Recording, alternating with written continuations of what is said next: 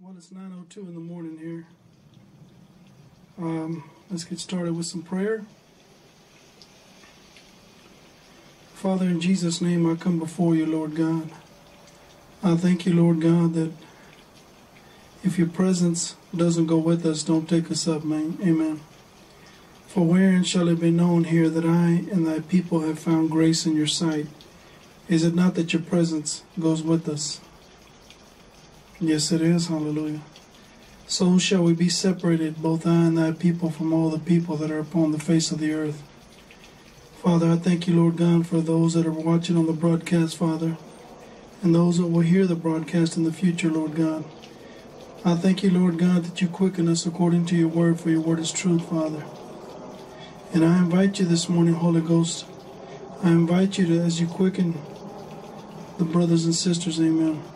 Quicken us, O God, according to your word, for your word is truth, amen. In him was life, and the life was the light, amen. That's what we need. We need your life that would give us light, amen. I thank you, Lord God, in Jesus' name for this day, Father. And I invite you, Father, I invite you into this hour, into this time, O God. I thank you, Lord God, for your presence, amen.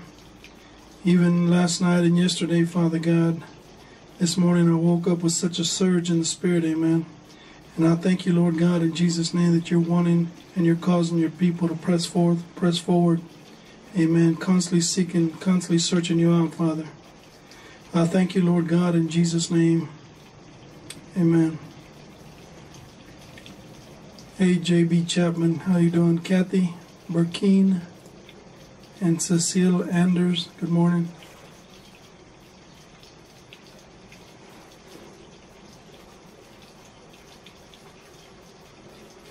Hallelujah. Rogelio, how you doing, sir? Good morning, sir.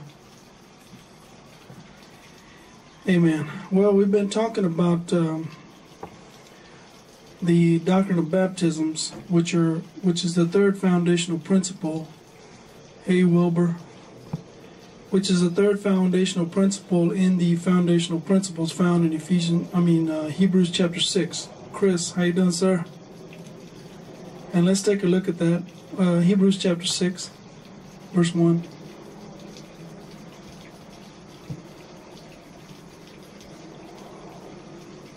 The word, amen. One thing is needful, is what he told Martha. And his name is Jesus Christ, amen. Hebrews chapter 6.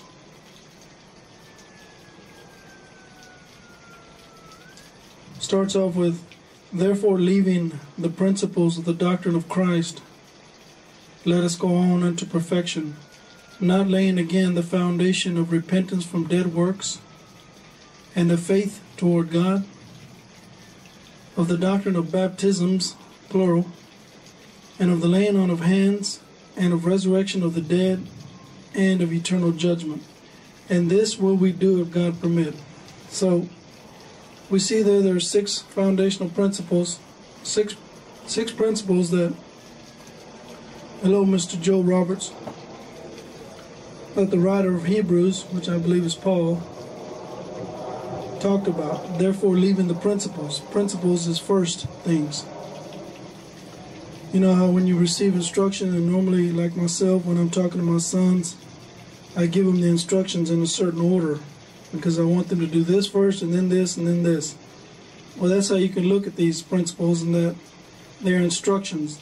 In other words, you need to have these principles girding you up, foundation, in other words, so that when you hear doctrines and teachings that are out there, which Jesus said there's going to be many false prophets, many false apostles, false teachers, false shepherds. You see, and really it boils down to what is the motive, what is the what is the motive of the person, etc. What is their goal? And Jesus said it plainly. He said, you know the doctrine and teaching, whether it's of me, whether they speak of themselves. You see. And that's it right there, is that who are they glorifying? Are they glorifying Jesus Christ? Because the scripture says of Jesus, when he said that the Comforter, when he has come, I'm going to send him to you. And he said of the Comforter that the Comforter is only going to be speaking of me. He's going to testify of me, and He's going to bring to your remembrance to you the things that I've taught you. You see? So we need to be clear about that, is that what is the motive? Where is it coming from? And see, the thing about that is that the only thing that can give us that distinction to cause us to understand what is of the spirit, what is of the flesh, or the soul, is the Word of God. And let me show you scripture here in Hebrews chapter 4, verse 12. For the Word of God, the word there is the word logos in the Greek. Excuse me. Hello, Jibby Inkoi. For the Word of God is quick and powerful. This is Hebrews chapter 4, verse 12. And sharper than any two-edged sword, piercing even to the dividing asunder of soul and spirit. Hello, Dave Markath. Piercing even to the dividing asunder of the soul and spirit, and of the joints and marrow, and is a discerner of thoughts and intents of the heart. Verse 13. Neither is there any creature that is not manifest in His sight, but all things are naked and opened unto the eyes of Him with whom we have to do. You see there? So all things are naked and open unto the eyes of Him with whom we have to do. In other words, the Word of God is quick and powerful, sharper than any two-edged sword, piercing even to the dividing asunder of the soul and spirit. And the word dividing asunder is a Greek word merismos. And merismos means to make a separation for clarification. In other words, God's Word is able to separate your life, my life, and go in between the pieces, the soul and the spirit, make a cut, in other words, and bring a distinction. Are you living in the spirit, or are you living in the soul? And why is that important? Well, Jesus said it plainly. He said, it is the spirit that quickeneth, the flesh profiteth nothing. The words, and that word there is rhema, which means spoken word. The words that I speak unto you, they are spirit and they are life. So in other words, those words that are spirit and life, those are the words that when He quickens to you in your spirit, you're able to see clearly in the realm of the spirit, through your spiritual eyes, what He's trying to do and what He's saying and where He's speaking at. And when we're in the soul, see, the thing about our soul is that before Adam sinned, he had one nature and two lives. Okay? One nature, which was divine nature, and he had two lives.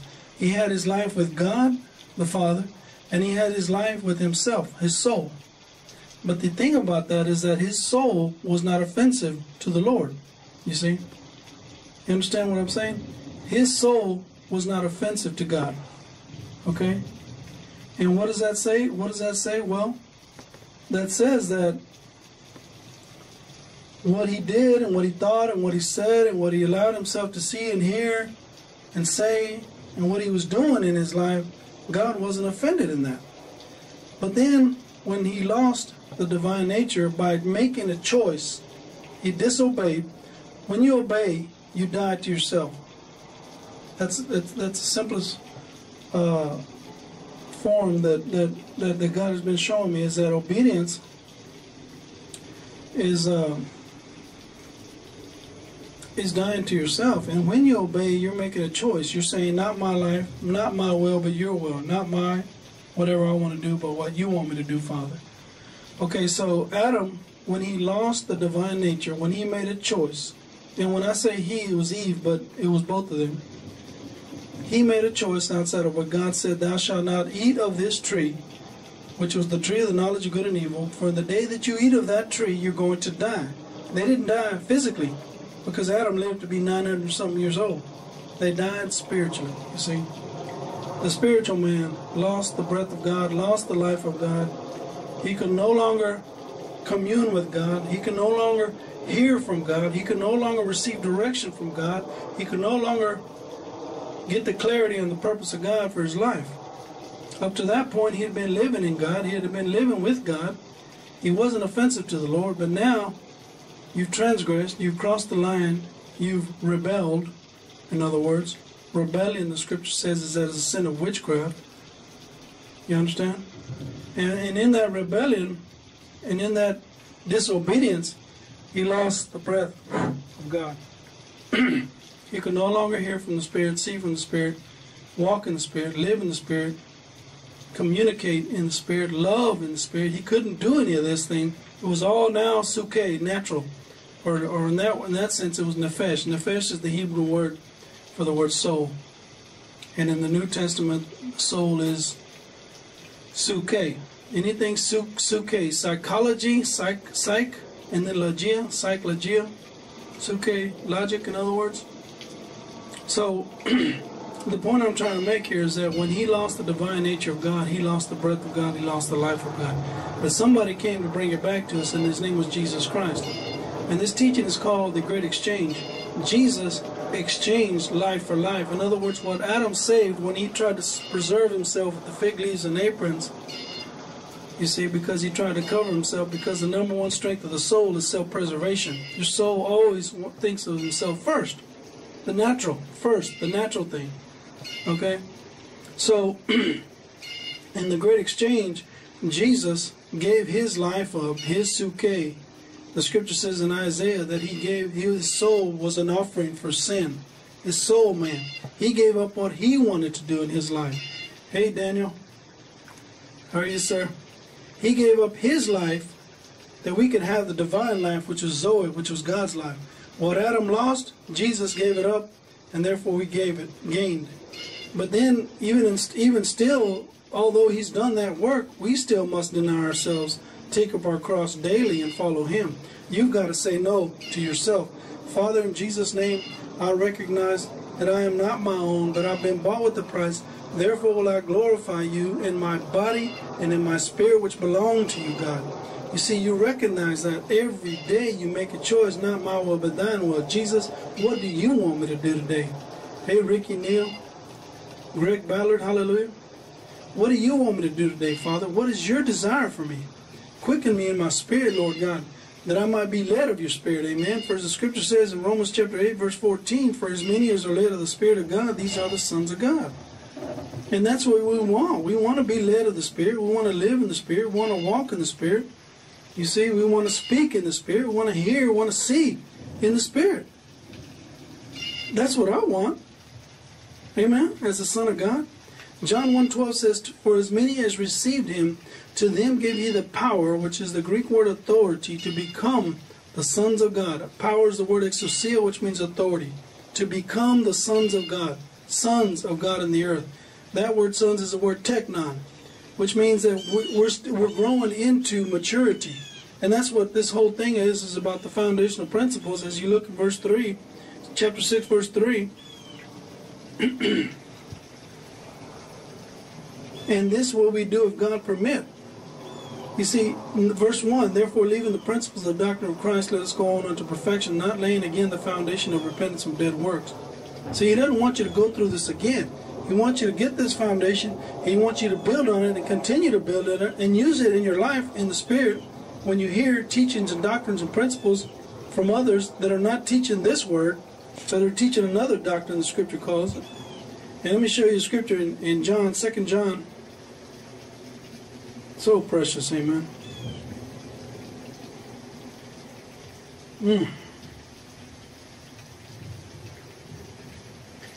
Verse 9, 2 John 1:9.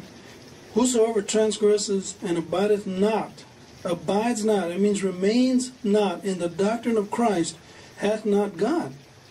In other words, he's saying that you're not moving in the Spirit, you're moving after yourself. You're moving after your own doctrine, you're moving after your own motives, your own desires, and your own whatever you want, whatever feels good. You see, the Christian, the son of God, the daughter of God, we're living under the lordship of Jesus Christ. Amen. Jesus Christ is our Savior and he's our Lord. As your Savior, he died for you. He showed you the way.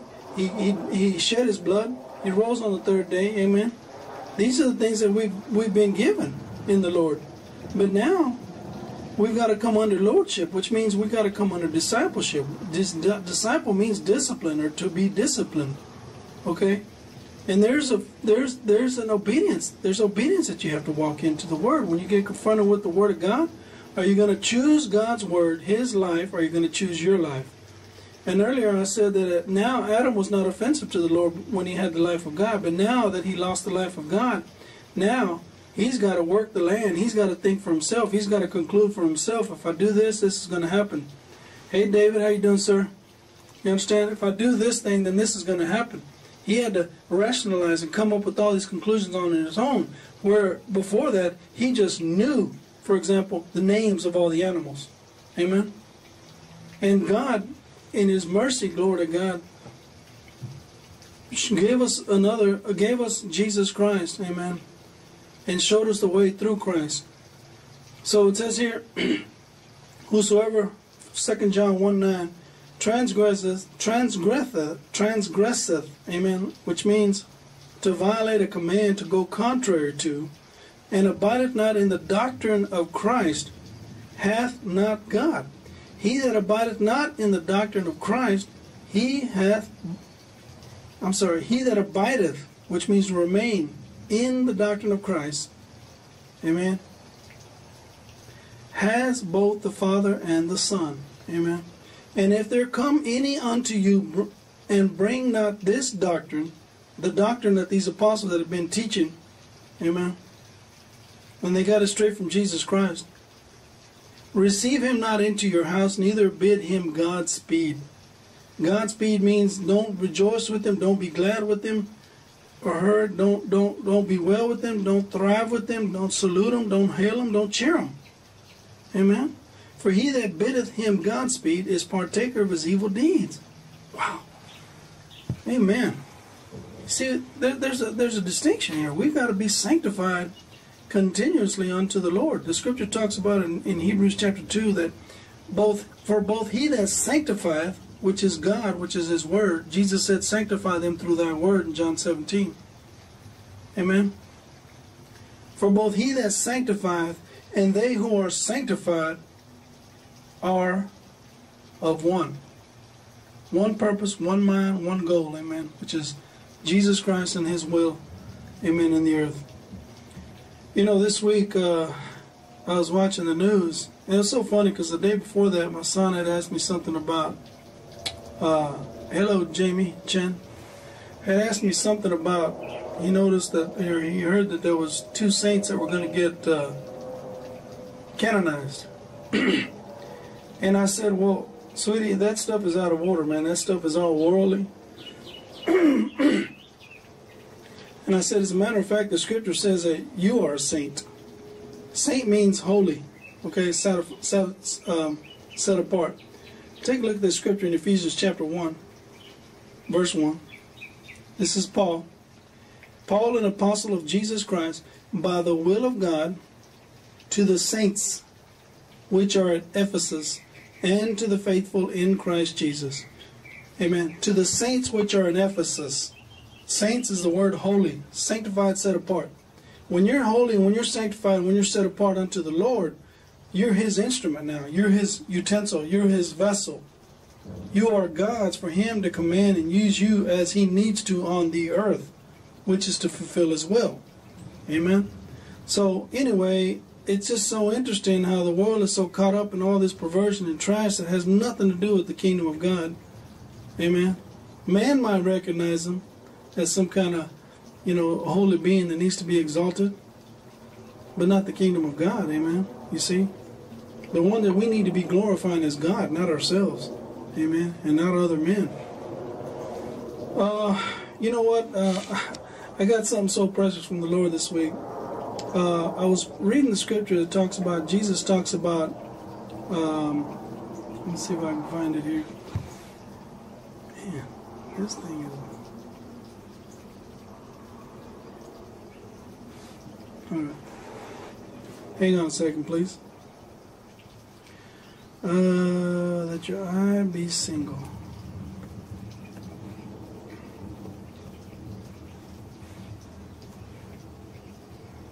Matthew 6:22. Start with Matthew 6:22.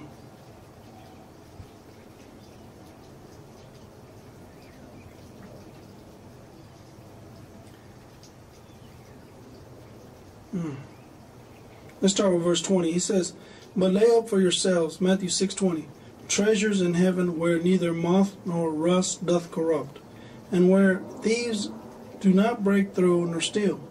For where your heart is, Those two words, treasure, is the word thesaurus, which means a repository, a storehouse. For where your heart is, there will your treasure be. For where your treasure is, there will your heart be. Whatever you value, there will your heart be. Whatever you value, that's where your heart is going to be. So you value the kingdom of God, the ways of God, the word of God, the will of God, the work of God, the way of God, etc., etc., etc. That's where your treasure is. And that's where your heart's going to be focused at. He says the light of the body is the eye. Okay? If therefore thine eye be single, thy whole body shall be full of light. In other words, if your eye, if your goal is whatever you set your heart on is single-minded, then you're going to accomplish that goal. Okay? And the thing is that obviously, but if your eye is you know, I'm doing this, I'm doing this, I'm doing this, I'm doing this, and you never set any goal or focus or purpose to where you're headed and where you're going, then obviously you're not going to accomplish that goal in any kind of efficiency. And then he says in verse 23, but if thine eye be evil, thy whole body shall be full of darkness.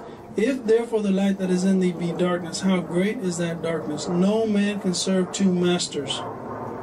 He's trying to tell you here is that, you know, your focus, your treasure, okay, hey, Doug Renfro, your focus should be me, Jesus Christ, not, you know, your goals and your desires. And that doesn't mean God doesn't want us to take care of our families and do our part. The point I'm trying to make is that the motive is always being challenged. Wherever you're headed and whatever you're involved in, you know, first of all, is to line up with the Word of God. If it's not in the Word of God, in other words, if you're involved in sin and perversion and stuff and it's not part of the kingdom of God, the Word of God, then you're going to be separated. You're going to be full of darkness. You're not going to get to where you need to be getting to. Now, I said that to go to Ephesians chapter 1. And I was in my home yesterday and I saw this. It was just so precious. And there's a reason why that the eye, you see, what he's saying there is that if the eye be single, in other words, not your natural eye, but your spiritual eyes and ears. You see, if you're focused in spirit, if you're being driven by the Lord in spirit, okay? And in chapter 1, Ephesians chapter 1, verse 18, the eyes of your understanding being enlightened. Amen?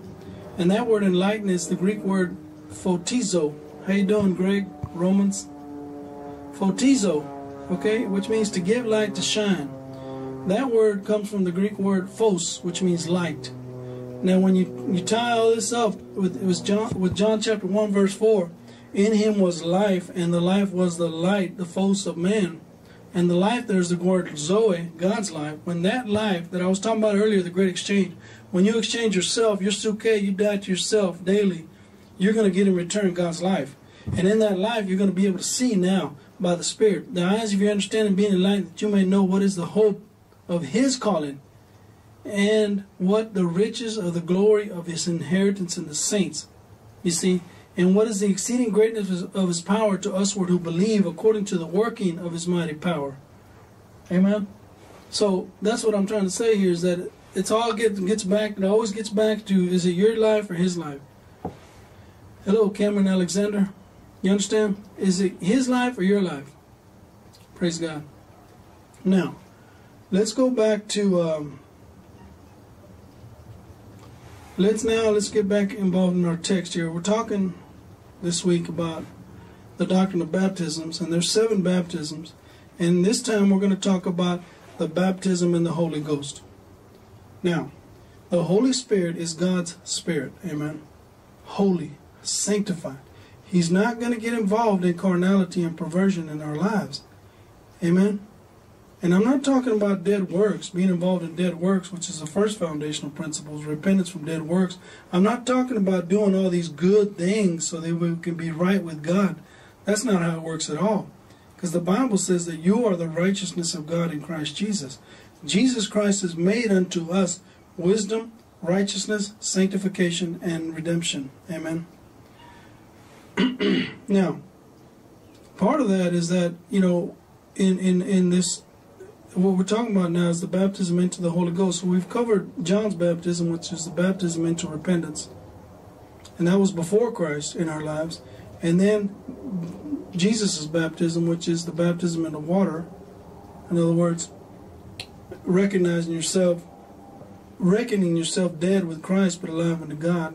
Death, burial, and resurrection. In other words, the baptism in water. And that's after you're born again. And then baptism into the Holy Ghost. And this is so crucial and so vital in our lives, is that the Holy Spirit is, oh, clicked on something there. The Holy Spirit is part of our lives, is involved in our lives, and for a reason. Okay, so let's go to a scripture in Joel chapter 2, verse 28. Joel chapter 2, verse 28.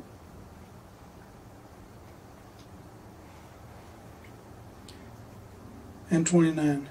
And it shall come to pass afterward that I will pour out my spirit upon all flesh, and your sons and your daughters shall prophesy, your old men shall dream dreams, your young men shall see visions, and also upon the servants and upon the handmaids. In those days will I pour out my spirit. Amen. And so God had already been preparing them and speaking forth ahead of time to let them know that I'm going to pour out my spirit, amen, on all flesh. Amen. Now, he said that your sons and your daughters, they're going to prophesy. Your old man shall dream dreams, and your young man, they're going to see visions. Amen. And I believe that. I guess I'm old because I'm always dreaming. But I do have a lot of dreams, amen, and I always sit on them for quite a while before I reveal them. Unless it's something that God wants me, sometimes He'll give me a dream where He needs me to speak to an individual directly about some sin in their lives. And thank God for His faithfulness, Thank God that He's still able to function that way and talk to us when we're not able to. The scripture talks about that, about dreams in Job. And sometimes, He's got to bring it to you that way because you're not hearing all the other voice that He's trying to present to you and showing you. So He's going to pour out His Spirit upon all flesh. Now, the Comforter. Jesus called the Holy Ghost the Comforter. John chapter 14, verse 15.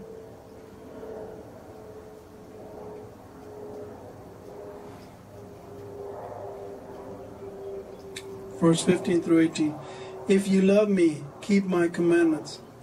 And I will pray the Father, and He shall give you another Comforter. Comforter is the Greek word parakletos, which means someone called to one side. Somebody else is going to walk alongside with you, praise God. That He may abide with you forever.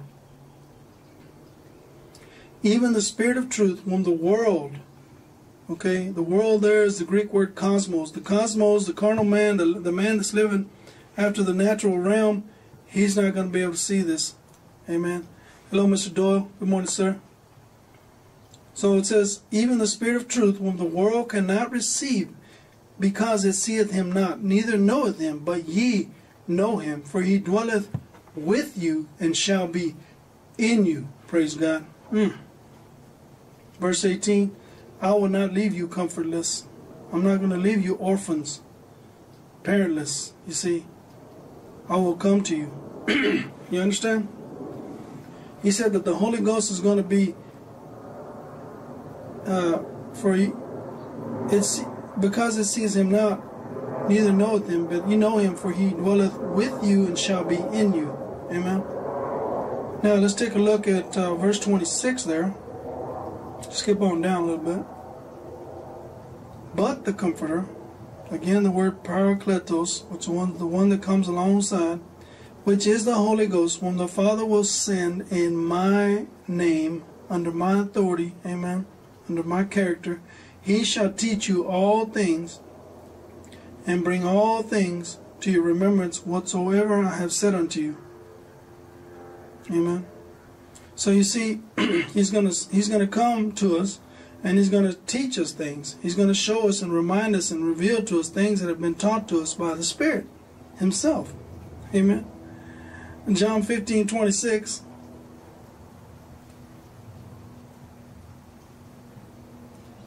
But when the Comforters come, whom I will send unto you from the Father, even the Spirit of truth, which proceedeth from the Father, he shall testify of me.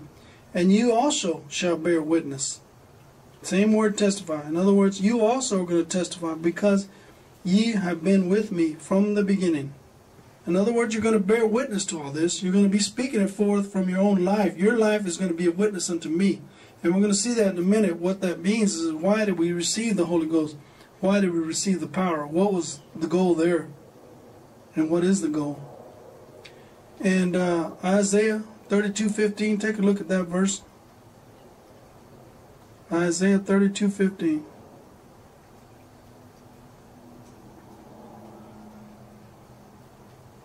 Until the Spirit be poured upon us from on high, and the wilderness be a fruitful field, and the fruitful field be counted for a forest.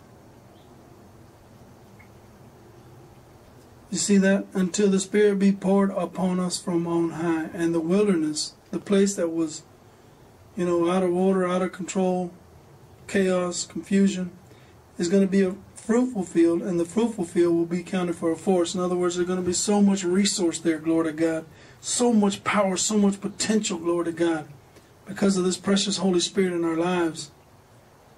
Take a look at Luke 24. Praise God. What's interesting is that every week before, when I ask God, I constantly ask Him, Father, is this something that you want me to continue to press on in? Do you want me to keep doing these teachings? You want me to keep doing these lessons? And it's so precious, because yesterday in prayer, He led me to a scripture, that I'll be looking at. We'll be looking at here in a minute. And I wasn't even trying to get to that, in other words. But He, in His preciousness, He's always directing us, amen, in His will, if we'll submit to that word and the will, the work, the way. All right, Luke 24:49. He told him that, and behold, I send you the promise of my Father upon you, but tarry ye in Jerusalem until you be endued with power from on high. The word endued is the Greek word enduo. Enduo is like sinking into or putting on a garment. So like when I put on this jacket, amen, I endue it, or I put it on. In other words, it's like if somebody was holding into me and I slide my sleeves up and stuff and put it on me, I slip into it. And that's what He said, wait till be endued with power from on high. The word power is the Greek word dunamis. And dunamis means strength and power and ability. Inherent power, glory to God. And where does that inherent power abide? In your spirit, amen. In your spirit, man, is where this power is at. And that's one of the precious things about God, is that He didn't leave us without any resource, amen. He gave us the greatest resource He could give us, which is His very Spirit Himself, amen. So praise God that wait until you be endued. In other words, I'm going to send you something, but you've got to wait for it, amen. I want y'all to take a look at Acts chapter 2, verse 38 and 39. The Word of God on this subject about the baptism of the Holy Ghost, amen, is so clear, so apparent, so easy to understand if you'll hear it. But I remember coming up, I was born again in a Baptist fellowship down there in De Leon, Texas. And I was thrilled, man. I was just so elated with joy, glory to God. He forgave me for my sins. Woo! And God delivered me out of so much perversion and trash. But, hey, Robert, how you doing, sir? Robert Moore. And I remember talking to the brother from the fellowship. It was a little fellowship right down the road. As a matter of fact, right next to the De Leon High School, which is where I graduated. And right next to that, right in front of that, or beside it, there was a Baptist church there. And I remember that brother, he came to where I lived. And I remember we talked for about an hour, and he was just so gracious and so patient. And I said, well, am I going to have to change my life? And he said, well, yes. Jesus said, if you love me, you'll keep my word. And I had asked him a bunch of questions like that. And finally, he said, well, Joe, do you think you're ready to receive Jesus Christ? And I said, yes. And I received Jesus Christ. You know, that thou shalt confess with thy mouth and believe in your heart that God hath raised him from the dead, thou shalt be saved. For with the mouth confession is made unto salvation, and with the heart man believes unto righteousness. Amen. So, anyway, I got born again, and I remember, you know, part of the fellowship, they had a Spanish fellowship in the back of the fellowship, and I remember, you know, there being with that brother, and I asked him about, you know, what is the baptism in the Holy Ghost? And he just, you know, what is this thing about speaking in tongues and stuff? And he said to me, you know what, that's just not something that you need to be involved in. It's not necessary. And, you know, I took him at face value, you know. This guy's more mature than me in things of God, and, you know, he must know what he's talking about. Well, he didn't. And it's so clear when you're reading the Word of God that, you know, these things and these truths. And the thing about it is, God's Word is eternal. You see, you know, many brothers and sisters talk about there's no more apostles and prophets for today. Well, that's not true. You know, that's just totally false. The Apostle Paul wasn't even a part of the original 12 apostles. Yet he was an apostle also. And there were many others, you see. But let's take a look at this, Acts chapter 2, verse 38. Then Peter said unto them, repent and be baptized, every one of you, in the name of Jesus Christ, for the remission of sins. Now, that word remission is pretty precious there. It means a freedom or a pardon, a release from bondage or imprisonment. Well, these people that were being preached at, and even today when we speak to our brothers and sisters, or we speak to those out there in the world, they don't think they need to be delivered from the bondage of sin, or from that cloud of perversion and so on. But yes, we do. We've got to be constantly, you know, cleaned up and brought to the Lord to be able to be used as a vessel eventually, you know, for God, because God's got a purpose, you understand? So it says, to be baptized every one of you in the name of Jesus Christ for the remission of sins, and ye shall receive the gift of the Holy Ghost. And that word gift is the Greek word dorea. And that is one of the 9 different Greek words for the word gift. Okay? And the word gift doesn't just mean a gift like a present, like I'm giving you something. This word does mean the gift, something God gave us. The gift of the Holy Ghost, the dorea, the gratuity. Gratuity is, you know, you didn't earn this. I mean, the gift of the Holy Ghost, and it means a present. Amen. So anyway, and ye shall receive the gift of the Holy Ghost, for the promise of the Spirit. Hey, Sean, how you doing, sir? For the promise of this is unto you and to your children and to all that are far off, even as many as the Lord our God shall call. You see? So wait, and he told them it's going to be poured out. Peter said that the promise of the Spirit is unto you and to your children. The Spirit, the promise of the Spirit, amen. The promise unto you and to your children. The gift, as he called it in verse 38. Take a look at Acts chapter 5, verse 32.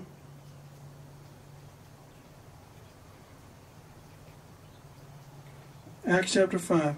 And we are witnesses, his witnesses of these things, and so is also the Holy Ghost, whom God has given to them that obey him. God gives the Holy Ghost to those who obey him. Amen. And if it was something that wasn't something that, in other words, if it was something you didn't have, why would he say that I'm giving it to you? I'm giving you this, Joseph. Here. Why would he say that? Something that's given, amen? Take a look at Acts chapter 8. Chapter 8. Starting with verse 5.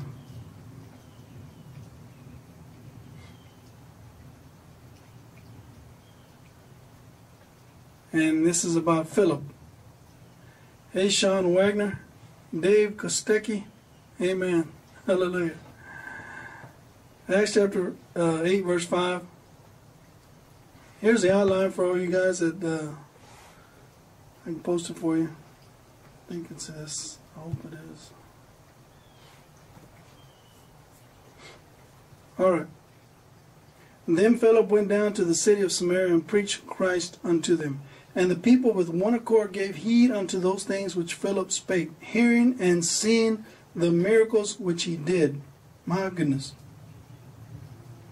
Wow. And the people with one accord gave heed unto those things which Philip spake. Verse 7.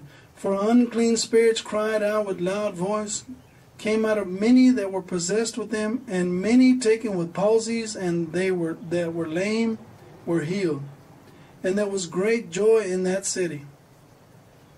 Okay, in verse 9. But there was a certain man named Simon, which before time in the same city used sorcery, a magician, and bewitched the people. Bewitched is to throw out of position, to displace, to amaze.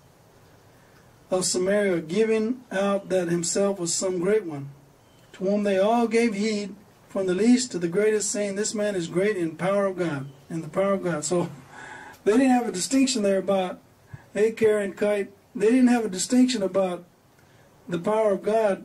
You know, they were saying this guy that uses magic, he's also got the power of God. So they still didn't have a distinction about holiness there. And to him that had regarded because of that long time he had bewitched them with sorceries. So he tricked them, he manipulated them. But when they believed Philip preaching the things concerning the kingdom of God and the name of Jesus Christ, they were baptized, both men and women. Then Simon himself believed also, and when he was baptized, he continued with Philip and wondered, beholding the miracles and signs which were done. Now when the apostles which were at Jerusalem heard that Samaria had received the word of God, amen, received it. That means they took it into their lives. Okay, the word of God, they sent unto them Peter and John.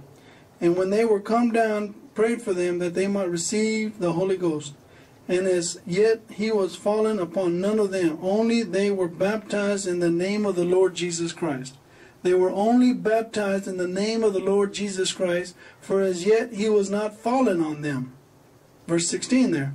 Now, verse 18, and when Simon saw that through the laying on of hands, through the laying on of the apostles' hands, the Holy Ghost was given, he offered them money, saying, give me also this power, that on whomsoever I lay hands, he may receive. But Peter said unto him, thy money perish with thee, because thou hast thought that the gift of the Holy Ghost, the Dorea again, you thought that the gift of the Holy Ghost, that the gift of God may be purchased with money. See, you ain't got no part in this matter, as he told him, and you ain't got no lot, no share in this thing, man. You're speaking out of your carnal realm. You're trying to figure out how to market this thing so you can get the people to continuously come unto you as they've been coming unto you. See, he didn't have a distinction about the holiness and the kingdom of God. He thought it was only, it was something that could be purchased. Okay? And the point is that they hadn't received the Holy Ghost yet. And as it says in verse 16, for as yet he was fallen upon none of them, but only they were baptized in the name of the Lord Jesus. So you see, it was something they didn't have. So you get born again. Okay, my sons are born again. They're not baptized in the Holy Ghost. But praise God.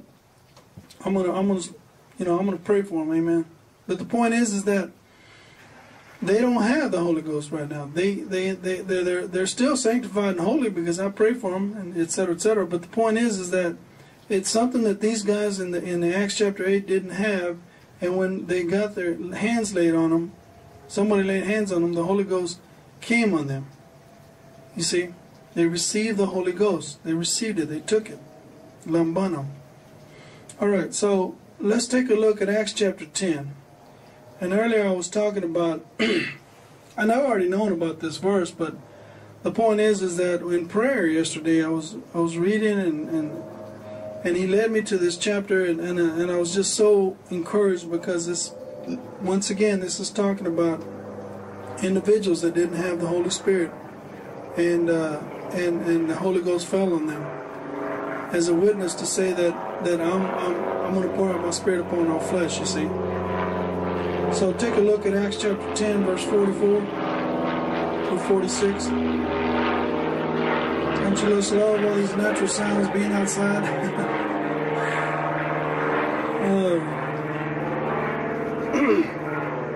Verse 44. While Peter yet spake these words, the Holy Ghost fell on all them which heard, and they of the circumcision which believed were astonished. So some of these guys went with Peter, because Cornelius sent some gentlemen to Peter to tell him that he needs to come to where he's at. And if you read the whole story here, is that Peter obeyed and he followed him, and there was some guys that went with him from the fellowship there in Jerusalem. And I'm sorry, was it Jerusalem? No, but the point is that, and they of the circumcision which believed were astonished, as many as came with Peter, because that on the Gentiles also was poured out the gift of the Holy Ghost. Amen. The Dorea of the Holy Ghost. For they heard them speak with tongues and magnify God. Amen. They made great, they magnified God, they esteemed Him, they extolled Him, they increased Him, in other words, in their lips and in their hearts. Because that on the Gentiles was poured out the gift of the Holy Ghost. For they heard them speak with tongues and magnify God. Then answered Peter. Now watch this. Can any man forbid water that these should not be baptized, which have received the Holy Ghost as well as we? And he commanded them to be baptized in the name of the Lord. Then prayed they him to tarry certain days. So what does that tell us right there? Hey Melissa, how you doing? That tells you be born again. These guys had gotten born again. Then they got baptized in the Holy Ghost. Then they got baptized in water. Isn't that something? So don't try to think that you can put God in a box, amen. He's not a formula here that you can construct and put him in a box and say this is how it's supposed to be. Now let's take a look at Acts chapter 19. This is again another passage that clearly defines that these three baptisms that we've been speaking about, well, they're all going to be defined right here in this chapter. Acts chapter 19.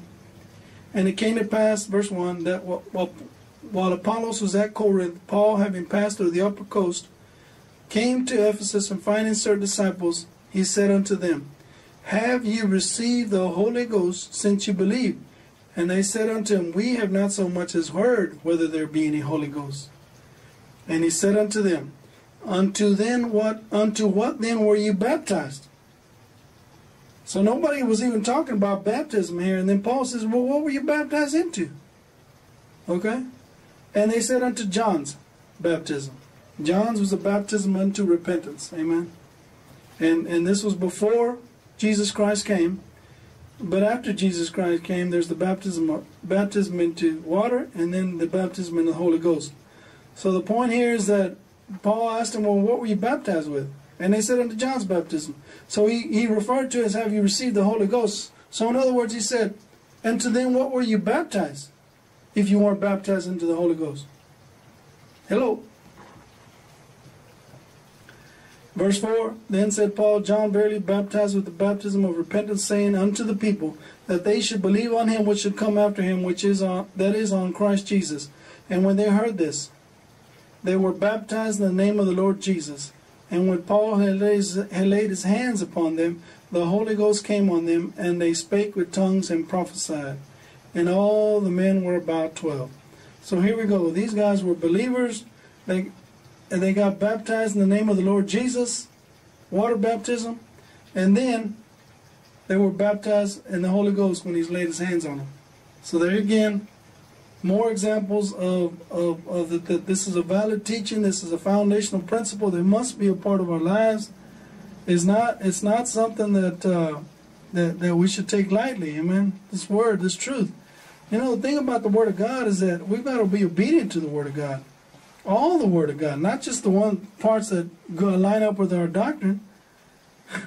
And again, I told you, one of this guy told me that this Holy Ghost and this speaking in tongues is not even something you need to be worried about. And I believed it. But thank God I kept pursuing truth, and thank God I kept pursuing God. Let's go into Acts chapter 1, verse 8.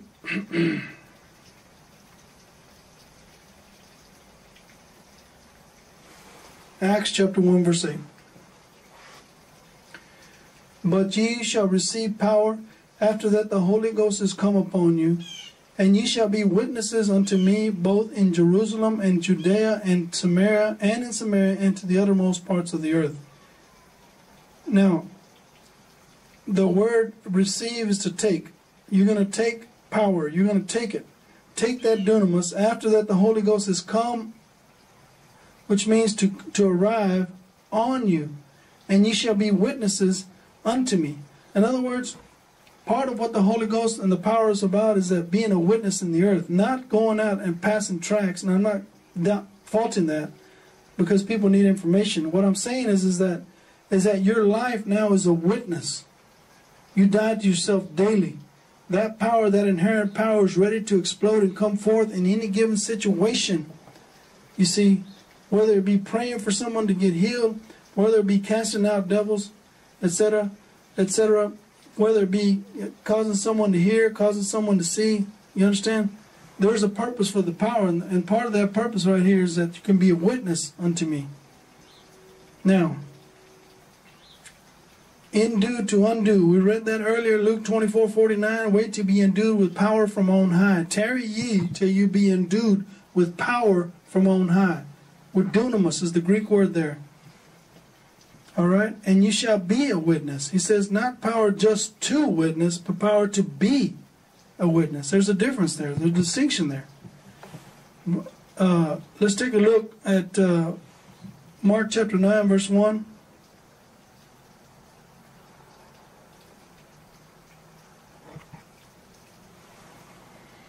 And he said unto them, Verily I say unto you, that there be some of them which stand here which shall not taste of death till they have seen the kingdom of God come with power.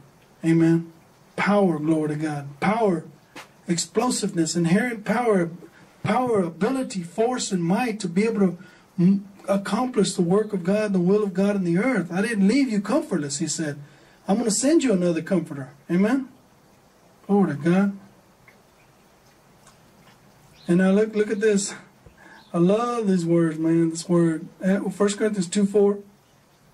This is Paul. And my speech, my logos, my teachings, my word, and my preaching was not with enticing words of man's wisdom, but in the demonstration of the Spirit and power. Demonstration is the showing forth. And he needs to show off, to exhibit. You see, God wants us exhibited. He needs it. It needs to be exhibited in the earth. People everywhere are dying and starving, and they're hungry for God, and they don't understand how to get to God. You know, see, they get involved in all this spiritual mumbo-jumbo, spiritual religion stuff that ain't got nothing to do with the kingdom of God. But praise God, God has his sons and daughters in the earth, that's all they want is God to be glorified in the earth. And they're being sent forth, amen, and they are being witnesses. Be a witness, not to witness, you see. They're being witnesses unto God. And they're moving, as Paul said here, in verse, or was it, 2:4. And my preaching, and my speech, and my preaching was not with enticing words of man's wisdom, but in the demonstration and the showing off, in the exhibition of the Spirit and of power. Inherent power in your spirit, Lord God, exploding on the scene. Exploding in our lives, amen. Added to his word, glory to God. Acts chapter 2 verse 4. I'm sorry, Hebrews chapter 2 verse 4. Same principle here that I just read in 1 Corinthians 2:4. God also bearing them witness, both with signs and wonders, and with divers miracles and merismos. That word gift there is merismos of the Holy Ghost according to his own will. Divided severally as he will. The Holy Ghost divided severally as he will, which is what the word merismos is. As God's will comes forth, he brings the manifestation of what he desires and what he's coming forth with, what he wants to come forth with. Now, confirming the word, Mark chapter 16 verse 19. Mark chapter 16 verse 19. So then after the Lord had spoken unto them, he was received up into heaven and sat on the right hand of God. And they went forth and preached everywhere, the Lord working with them. Synergio, working together. Soon together, purpose together. That's the word soon means together. Working with them, confirming the word with signs following. Confirm the word, establish the word with signs following. It's going to be a part of your life, amen. When you're baptized in the Holy Ghost, there's signs that are following. Things are happening in the Spirit. People are getting prayed for. People are getting delivered. You're being a witness of Jesus Christ in the earth, amen. Same thing about Jesus Christ in Luke chapter 4 verse 14. Luke chapter 4 verse 14. Same Holy Ghost. And Jesus returned in the power, in the dunamis of the Spirit, into Galilee, and there went out a fame of him throughout all the region about. Amen. And I remember working in the stores, grocery store, and praying for people. You know, I was so thrilled and excited about the kingdom of God and the Word of God. And there was actually people that would come and they would bring their babies to me so I could pray for them. And then next couple of weeks there'd be somebody else that they brought so I could pray for them. The word gets around, amen. The man of God's praying over there and the people are getting healed, amen. 1 Corinthians 14:2. Take a look at this. Talking about baptizing the Holy Ghost. And they spake with tongues. 1 Corinthians 14:2. For he that speaketh in an unknown tongue speaketh not unto men, but unto God. For no man understandeth him, howbeit in the Spirit he speaks mysteries. Okay? So part of what speaking in tongues is all about is that you're speaking mysteries unto God. Amen? And that's what the word says, speaking mysteries. 1 Corinthians 2 talks about the wisdom of this world versus the wisdom of God. The natural man can't see the things of the Spirit of God, for they are foolishness unto him. And Paul says here in 1 Corinthians 2:1, and I, brethren, when I came unto you, came not with excellency of speech or of wisdom, declaring unto you the testimony of God, the martyrion, the witness of God. For I determined not to know anything among you save Jesus Christ and him crucified. So we see that's the whole goal here, is what we want is that we don't want to be anything else to be known except Jesus Christ and him crucified. That's what the world needs, amen. They need to know that their sins have been forgiven, and they need to see the Holy Ghost, God in action, amen. 1 Corinthians, again, back with 14:4. He that speaketh in an unknown tongue edifies himself, but he that prophesies edifies the church. So there's an edification of yourself when you're praying in the Holy Ghost, praying in tongues, and there's a prophesying that edifies the body of Christ. There's prophecy that edifies the body of Christ. There's a distinction there. Take a look at Jude chapter 19, Jude 19 and 20. There's only one chapter in Jude. Oh man. These be they who separate themselves sensual, having not the Spirit, but ye, beloved, building yourselves on your most holy faith, praying in the Holy Ghost. Amen. Keep yourselves in the love of God, looking for the mercy of our Lord Jesus Christ unto eternal Zoe. Keep yourselves. You see, part of that power is to be able to be at that place where you're speaking mysteries, where you're praying in the Holy Ghost and praying for others. Let's take a look at Romans chapter 8. This resurrected life, amen.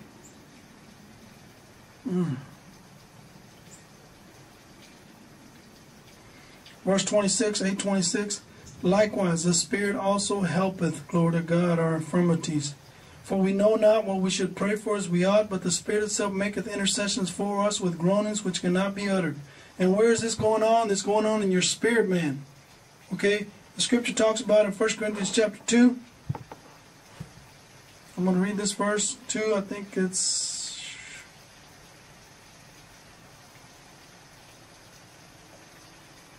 Hello, John Denton. There it is, verse 13. 2:13. 1 Corinthians 2:13. which things also we speak, not in the words which man's wisdom teacheth, but which the Holy Ghost teacheth. The Holy Ghost teacheth, comparing spiritual things with spiritual.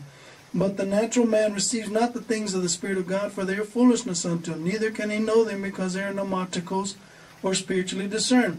But he that is spiritual judgeth all things, yet he himself is judged of no man. For who had known the mind of the Lord, that he may instruct him? But we have the mind of Christ. You see, when you're in the Spirit, you have the mind of Christ. You can pray the mind of Christ. I mean, when you're praying to God, you're praying mysteries. So it says back over here in chapter 8 of Romans, starting with verse 27, and he that searcheth the hearts. So in other words, it's talking about comparing spiritual with spiritual, as we read in 1 Corinthians chapter 2, verse 13. He that searcheth the hearts knoweth what is the mind of the Spirit, because he makes intercession for the saints according to the will of God. And that's how it happens for me. When I start thinking about someone, I start praying, and sometimes I don't even know I'm praying for people. Amen. And I never get back a report that says, I appreciate the prayers that you were praying for me. You got to walk in faith in all this. It's not about, sometimes I'll get a report. There's one lady, she wrote me a message on one of these videos, and she said, thank God that, what I was sharing, it ministered to her, and it gave her some confirmation about her life. But the point I'm making is that you got to be always constantly firming yourself up in spirit, firm in the Holy Ghost, strong in the Spirit, amen. As he says in Ephesians chapter 6,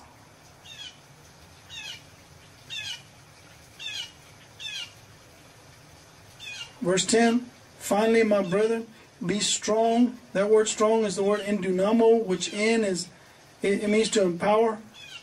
And then it says, in the Lord and in the power of his might. Here's another word for the word power, which is the word kratos, which is the word dominion. Of his might is the word ischus, which means ability, force, strength, and might. So the power of his ischus, the dominion of his ischus, the force, amen. You got to walk in the Spirit, amen. Dominate in the realm of the Spirit as a king, amen. Kings and priests of God, Melchizedek. Melech is king, Zedek is righteous. Priests unto the Lord, priests unto the people, amen. And we're looking, so again, helpeth our infirmities, and he that searcheth the hearts knoweth what is the mind of the Spirit, because he makes intercession for the saints according to the will of God. The thing about it is that there's so much more involved in the Holy Spirit.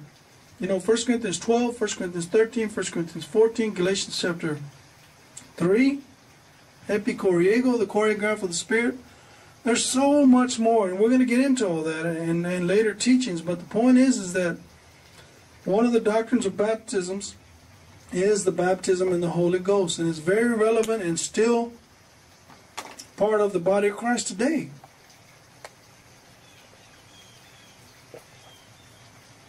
And I would encourage you, brothers and sisters, to seek out the Lord, seek after being obedient to the Word of God.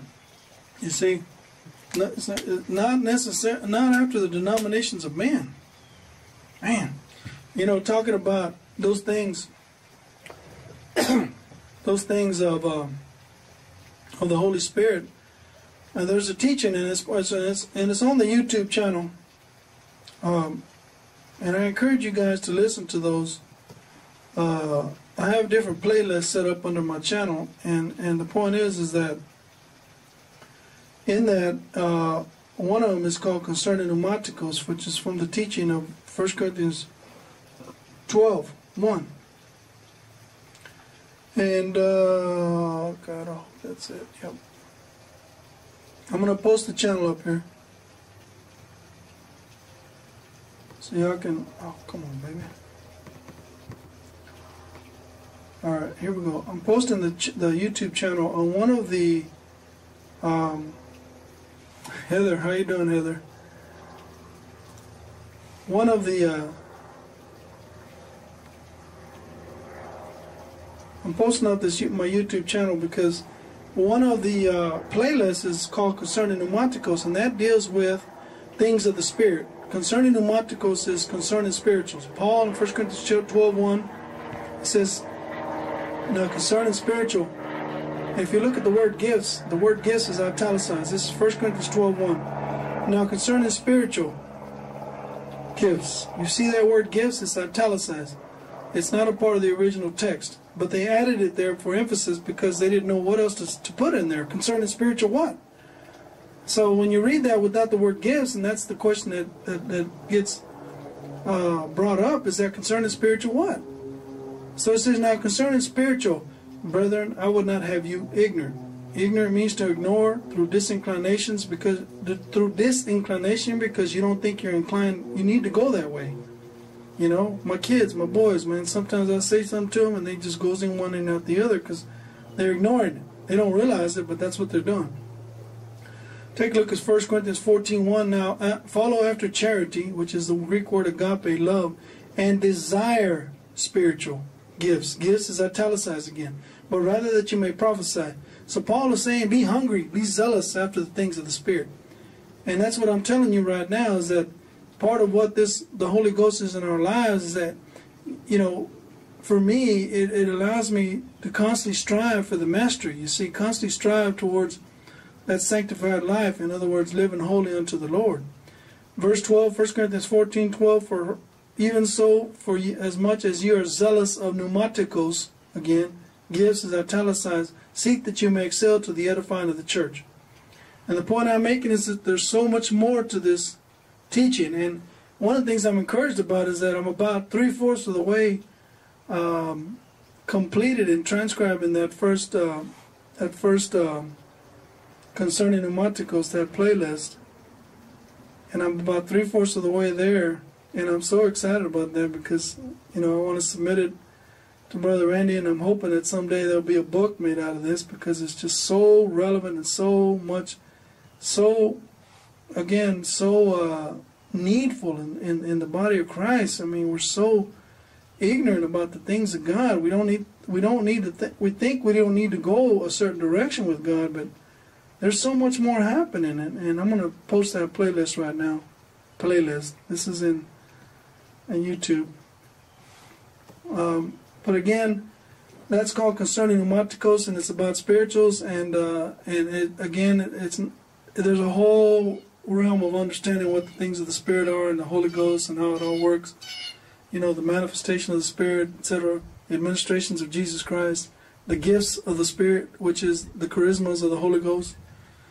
So anyway, I want to thank everyone for partaking today. It's 10:09, so we're going to go ahead and pray now and end this out.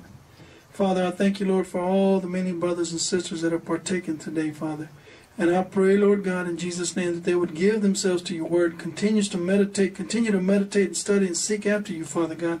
For it is written in your word, Lord Jesus, that blessed is he who hungers and thirsts after righteousness, for he shall be satisfied. I'll bless you, Lord God, for all those brothers and sisters that are satisfied today because they're seeking you. We bless you, Father, and we love you, Lord. In Jesus' name, amen. Well, that concludes the broadcast, amen. David, man, I'm about to end it. Hallelujah. That concludes the broadcast for today, and next week we're going to get into another teaching here. And we might cover 1 Corinthians 12:1 a little bit, just to emphasize how much is needed, why it's so necessary, etc., and put a hunger in our hearts to want to seek after and learn more of the things of God. And remember, whom shall he teach knowledge, and whom shall he make to understand doctrine? Those that are weaned from the milk and drawn from the breast. You're not going to get involved and be a spiritual son or daughter of God if you're involved in carnality. Amen.